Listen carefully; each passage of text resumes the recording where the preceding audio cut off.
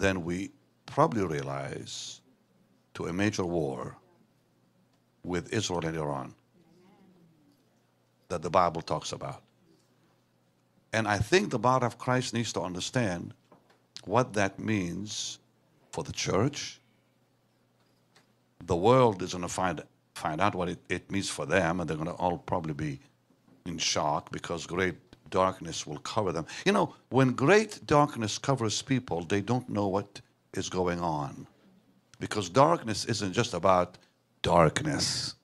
It's about no perception. It's about no discernment. They're walking in darkness, meaning they don't know where they're going, including mentally where they're going.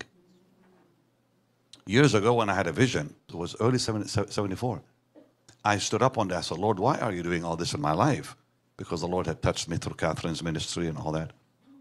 And I had a most incredible vision right there and then. I've shared that, you know, here and there. I don't know that you people heard it, maybe some of you. But the minute I said, why are you doing this in my life? I saw a human being in front of me, as real as I see you. And this human being, and the reason I say a human being, I could not tell if it was a man or a woman because they were on fire. And this person was not standing on the floor. He was raised up from the floor, maybe just a few feet up. And he was making a noise I'll never forget, gnashing his teeth. Like the Lord said, gnashing of teeth. I can still hear him, just even now. And the fire was so intense. It was a moment in my life I'll never forget. And I began screaming, no, no, no, no. We lived in a home that was not that big. And to this day, I'm amazed nobody heard me scream. My parents didn't hear me, nobody heard me. And you could have heard any conversation through the walls, you know. And I heard like a voice of many waters speak and say, preach the gospel. Because I just said, why are you doing this in my life? Which the Lord had done, which I wrote about in Good Morning, Holy Spirit. And I see this person on fire, waving their hands with violence. It's just a very shocking moment for me. And here I'm screaming, no, no, no. And I hear this voice, preach the gospel. That night, I have a vision. And that's why I was just saying what I was saying earlier. In my vision, I saw an angel. And he said, come with me. Now, this was like a dream, but a vision of the night is what the Bible calls it.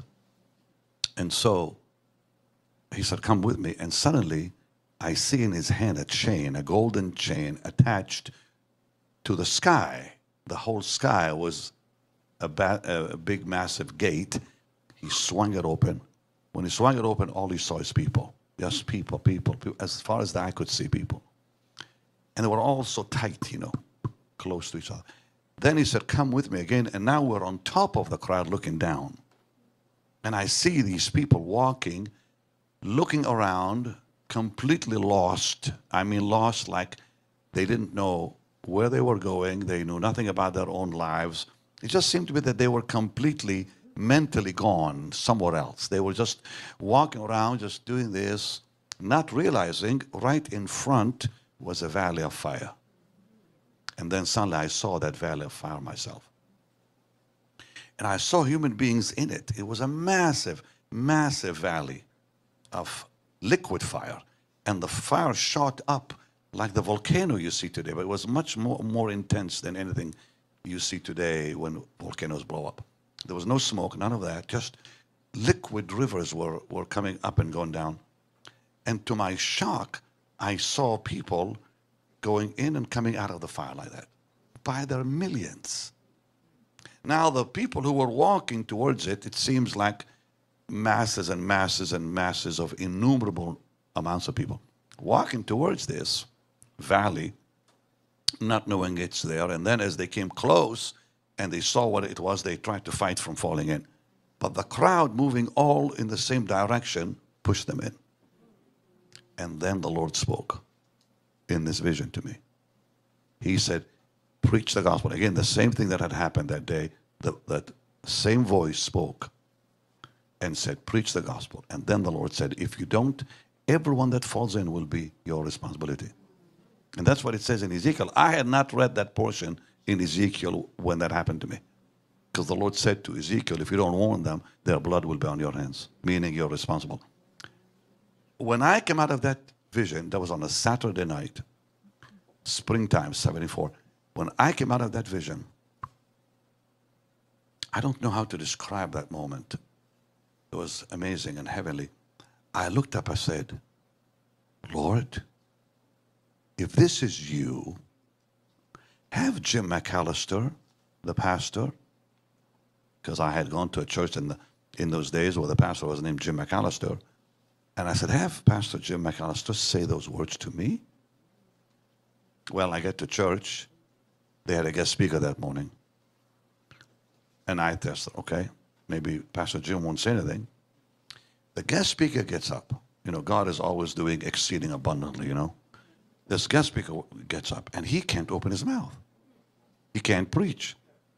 He looks at this packed church, and he says, I have to say this. I have to say this to someone there. And he points at me. And he says, God wants me to tell you. Now, this is the guest speaker. God went beyond Pastor Jim McAllister. Because had Pastor Jim said anything to me, let's see, had God told him to tell me, I don't think he would have told me. I just don't think he would have told me. Here's a total stranger said, I don't know what I have to say this. Because I had said, Lord, if this is you, have Pastor Jim tell me these words. And the man says, if you don't preach, everyone who falls in is your responsibility. I was in shock.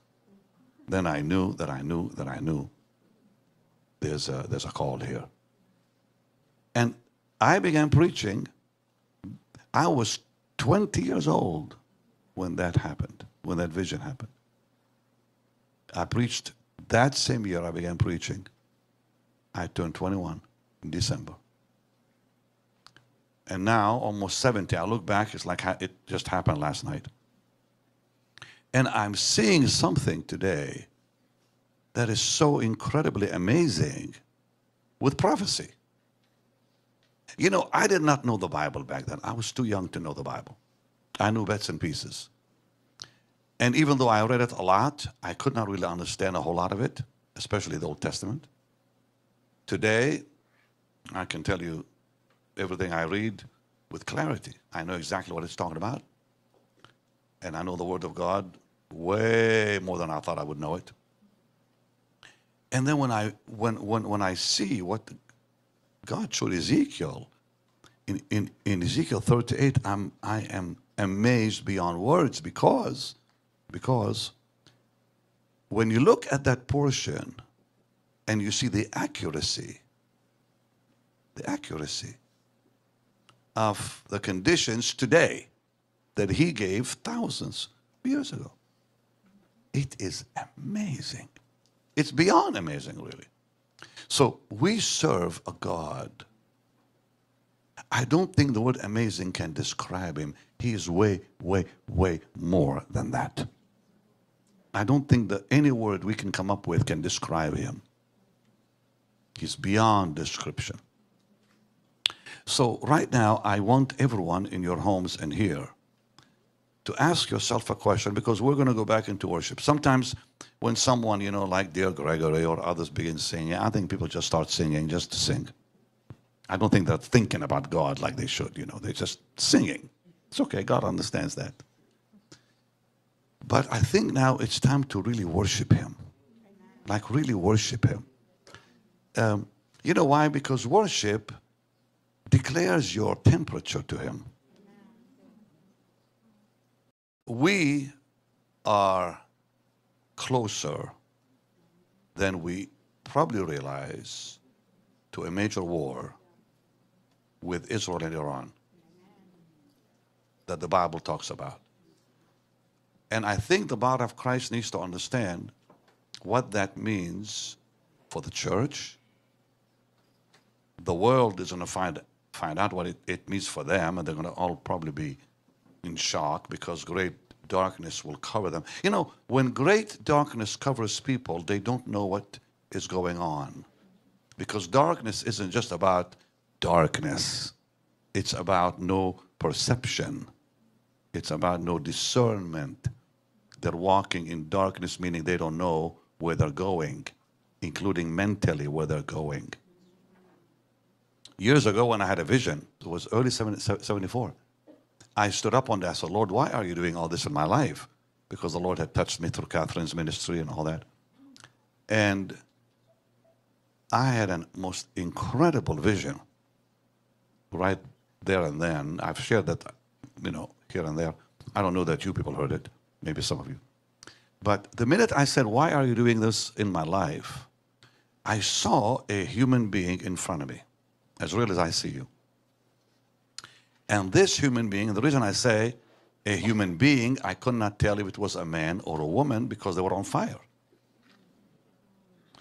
And this person was not standing on the floor. He was raised up from the floor, maybe just a few feet up. And he was making a noise I'll never forget, gnashing his teeth. Like the Lord said, gnashing of teeth. I can still hear him, just even now. And the fire was so intense. It was a moment in my life I'll never forget. And I began screaming, no, no, no, no. We lived in a home that was not that big. And to this day, I'm amazed nobody heard me scream. My parents didn't hear me, nobody heard me. And you could have heard any conversation through the walls, you know. And I heard like a voice of many waters speak and say, preach the gospel. Because I just said, why are you doing this in my life? Which the Lord had done, which I wrote about in Good Morning, Holy Spirit. And I see this person on fire, waving their hands with violence. It's just a very shocking moment for me. And here I'm screaming, no, no, no. And I hear this voice, preach the gospel. That night, I have a vision. And that's why I was just saying what I was saying earlier. In my vision, I saw an angel. And he said, come with me. Now, this was like a dream, but a vision of the night is what the Bible calls it. And so he said, come with me. And suddenly, I see in his hand a chain, a golden chain attached to the sky. The whole sky was a big, massive gate. He swung it open. When he swung it open, all he saw is people. Just people, people, people. As far as the eye could see, people. And they were all so tight, you know, close to each other. Then he said, come with me again. And now we're on top of the crowd looking down. And I see these people walking, looking around, completely lost. I mean, lost like they didn't know where they were going. They knew nothing about their own lives. It just seemed to be that they were completely mentally gone somewhere else. They were just walking around, just doing this, not realizing right in front was a valley of fire. And then suddenly I saw that valley of fire myself. And I saw human beings in it. It was a massive, massive valley of liquid fire. And the fire shot up like the volcano you see today, but it was much more intense than anything you see today when volcanoes blow up. There was no smoke, none of that, just liquid rivers were coming up and going down. And to my shock, I saw people going in and coming out of the fire like that, by their millions. Now, the people who were walking towards it, it seems like masses and masses and masses of innumerable amounts of people walking towards this valley, not knowing it's there. And then as they came close and they saw what it was, they tried to fight from falling in. But the crowd moving all in the same direction pushed them in. And then the Lord spoke in this vision to me. He said, preach the gospel. Again, the same thing that had happened that day, that same voice spoke and said, preach the gospel. And then the Lord said, if you don't, everyone that falls in will be your responsibility. And that's what it says in Ezekiel. I had not read that portion in Ezekiel when that happened to me. Because the Lord said to Ezekiel, if you don't warn them, their blood will be on your hands, meaning you're responsible. When I came out of that vision. That was on a Saturday night, springtime, 74. When I came out of that vision, I don't know how to describe that moment. It was amazing and heavenly. I looked up, I said, Lord, if this is you, have Jim McAllister, the pastor, because I had gone to a church in those days where the pastor was named Jim McAllister, and I said, have Pastor Jim McAllister say those words to me. Well, I get to church. They had a guest speaker that morning. And I tested, okay, maybe Pastor Jim won't say anything. The guest speaker gets up. You know, God is always doing exceeding abundantly, you know. This guest speaker gets up, and he can't open his mouth. He can't preach. He looks at this packed church, and he says, I have to say this. I have to say this to someone there. And he points at me. And he says, God wants me to tell you. Now, this is the guest speaker. God went beyond Pastor Jim McAllister.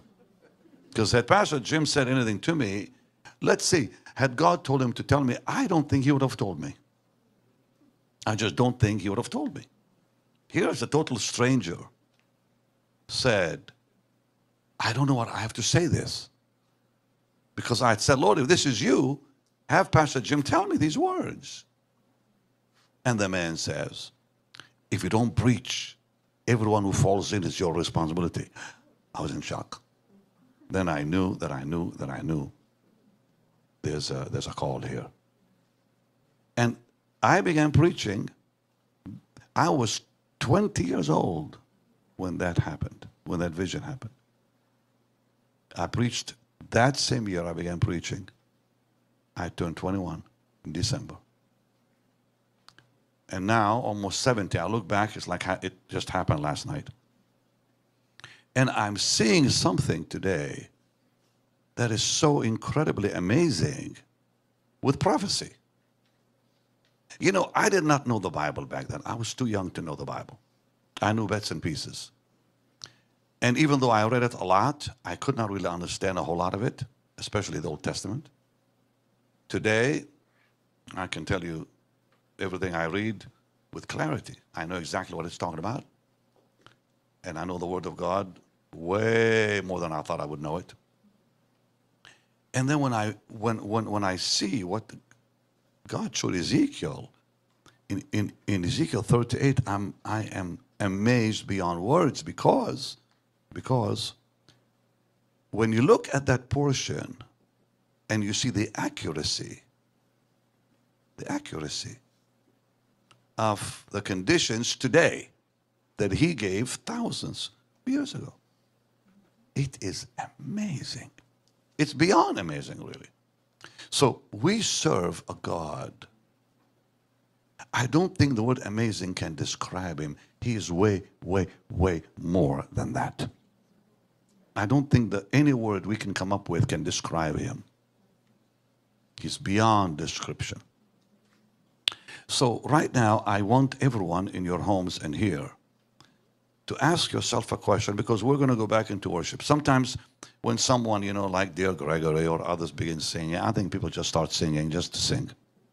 I don't think they're thinking about God like they should, you know. They're just singing. It's okay. God understands that. But I think now it's time to really worship him. Like really worship him. You know why? Because worship declares your temperature to him. We are closer than we probably realize to a major war with Israel and Iran that the Bible talks about. And I think the body of Christ needs to understand what that means for the church. The world is going to find out what it means for them, and they're going to all probably be in shock because great darkness will cover them. You know, when great darkness covers people, they don't know what is going on. Because darkness isn't just about darkness. It's about no perception. It's about no discernment. They're walking in darkness, meaning they don't know where they're going. including mentally where they're going. Years ago when I had a vision, it was early 74, I stood up one day, I said, Lord, why are you doing all this in my life? Because the Lord had touched me through Catherine's ministry and all that. And I had a most incredible vision right there and then. I've shared that, here and there. I don't know that you people heard it, maybe some of you. But the minute I said, why are you doing this in my life? I saw a human being in front of me, as real as I see you. And this human being, and the reason I say a human being, I could not tell if it was a man or a woman because they were on fire. And this person was not standing on the floor. He was raised up from the floor, maybe just a few feet up. And he was making a noise I'll never forget, gnashing his teeth. Like the Lord said, gnashing of teeth. I can still hear him, just even now. And the fire was so intense. It was a moment in my life I'll never forget. And I began screaming, no, no, no, no. We lived in a home that was not that big. And to this day, I'm amazed nobody heard me scream. My parents didn't hear me, nobody heard me. And you could have heard any conversation through the walls, And I heard like a voice of many waters speak and say, preach the gospel. Because I just said, why are you doing this in my life? Which the Lord had done, which I wrote about in Good Morning, Holy Spirit. And I see this person on fire, waving their hands with violence. It's just a very shocking moment for me. And here I'm screaming, no, no, no. And I hear this voice, preach the gospel. That night, I have a vision. And that's why I was just saying what I was saying earlier. In my vision, I saw an angel. And he said, come with me. Now, this was like a dream, but a vision of the night is what the Bible calls it. And so he said, come with me. And suddenly, I see in his hand a chain, a golden chain attached to the sky. The whole sky was a big, massive gate. He swung it open. When he swung it open, all he saw is people. Just people, people, people. As far as the eye could see, people. And they were all so tight, close to each other. Then he said, come with me again. And now we're on top of the crowd looking down. And I see these people walking, looking around, completely lost. I mean, lost like they didn't know where they were going. They knew nothing about their own lives. It just seemed to be that they were completely mentally gone somewhere else. They were just walking around, just doing this, not realizing right in front was a valley of fire. And then suddenly I saw that valley of fire myself. And I saw human beings in it. It was a massive, massive valley of liquid fire. And the fire shot up like the volcano you see today, but it was much more intense than anything you see today when volcanoes blow up. There was no smoke, none of that, just liquid rivers were coming up and going down. And to my shock, I saw people going in and coming out of the fire like that, by their millions.